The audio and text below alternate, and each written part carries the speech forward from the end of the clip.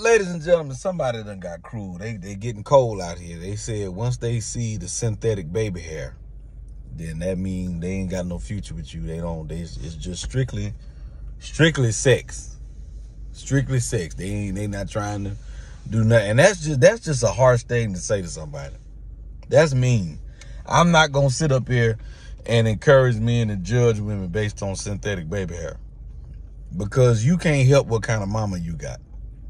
Most of y'all out here with lace fronts, lace backs, pull fronts, lace sides, and all that screen door equipment on your head because your mama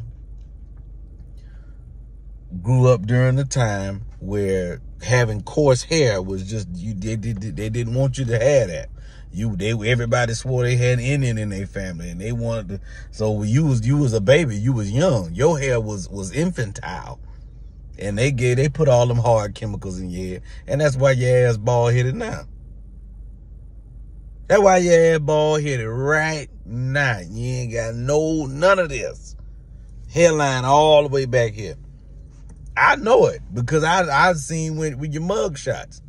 Yeah, when you get arrested, the mug shot coming. I don't know why they take them damn wigs off, but they do. And boy, y'all be looking like Fred Sanford in some of that, because y'all bald head. That's your mama fault.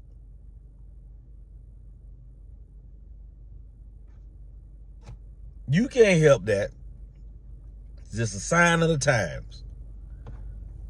And it's a lot of good women out there with the synthetic baby hair with the lace front. There's a lot of them. I ain't never met none of them, but I know they somewhere. They somewhere.